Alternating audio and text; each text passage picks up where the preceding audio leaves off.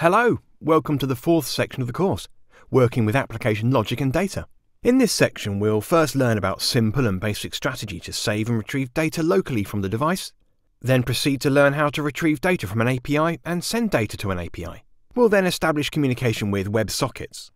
Moving on, we'll integrate persistent database functionality with Realm. We'll then mask the application and synchronize the locally persisted data. Finally, we log into Facebook and share content and track applications. Now we move on to the first video of this section, storing and retrieving data locally. In this video, we'll be learning about simple and basic strategies to save and retrieve data locally from the device. We'll create a simple app with a text input and two buttons. One to save the content of the field, and one to load the existing content. We'll use the async storage class to achieve our goal. One of the most important aspects of developing an application is handling data. This data may come locally from the user, may be served by a remote server that exposes API, or on most business applications will be some combination of both. You may wonder what strategies are best for dealing with data, or how to even accomplish simple tasks such as making an HTTP request. Luckily, React Native makes your life that much simpler by providing mechanisms for easily dealing with data. When developing a mobile app, we need to consider the network challenges. A well-designed app will allow the user to continue using the app without internet connection. This will require the app to save data locally on the device when there's no internet connection, and then sync with the server when the network is available again. Another challenge to overcome is the fact that network connectivity might be slow or limited. In order to improve the performance of our app, we should save some data on the local device to avoid stressing our server API. First, we need to create an empty app named Saving Locally. Then we need to create the main app.js file inside the source folder. We're going to work on this file to save and load the data on the local device. Now, open the index.ios.js and index.android.js files. Remove the existing code present there and add this code in its place. Here, we're just registering our app. Now, if we run our app now, it won't work. This is because we need to create the main app component. So, open the main app.js file, import all the dependencies. Next, we'll create the class. Here we have created a key constant to set the name of the key we'll use to save the content. On the state, we have two properties. The text property is used to keep the value from the text input component, and the stored values is used to load and show the current stored value. Now we'll load the existing stored value.